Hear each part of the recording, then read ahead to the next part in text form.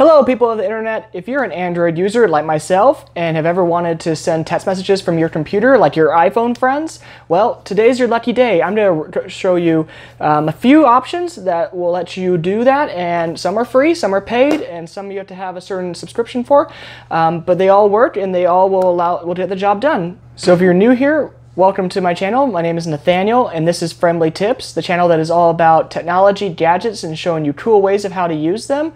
So consider subscribing and hitting that bell notification down below so you can be the first one to know when a new tip goes live. So if you like this video, make sure to share it on social media to your friends.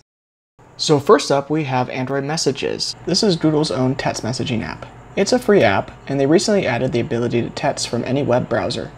This means that you can text from PC, Mac, Chromebooks, even iPads via the Safari browser. Setting up the service is very easy. Once you have the app installed, you click on the three dots in the top right corner and click Messages for Web. Then navigate on the computer you're trying to text from to messages.android.com and you'll be greeted with this page on the left. Just click Scan QR code on your phone and scan the code on the browser and you're all set. Next up is my personal favorite. This app is called Pulse. This app allows you to send and receive text messages from a ton of different apps and platforms. You have the Android app, web, PC, Mac, tablet, Firefox, Linux, and even iOS. How it works on iPad is the same as Google's Messages app. You will have to use the web app on the iPad, but it is totally doable. This app offers a ton of features, and most notably end-to-end encryption, backup and restore, customization features, and a number of other features that I really have grown to love. With all these features, it does come at a cost. The developer offers a 7-day free trial, but then you will have to pay a fee to continue to use the app. Personally, I loved it so much that I bought the lifetime membership.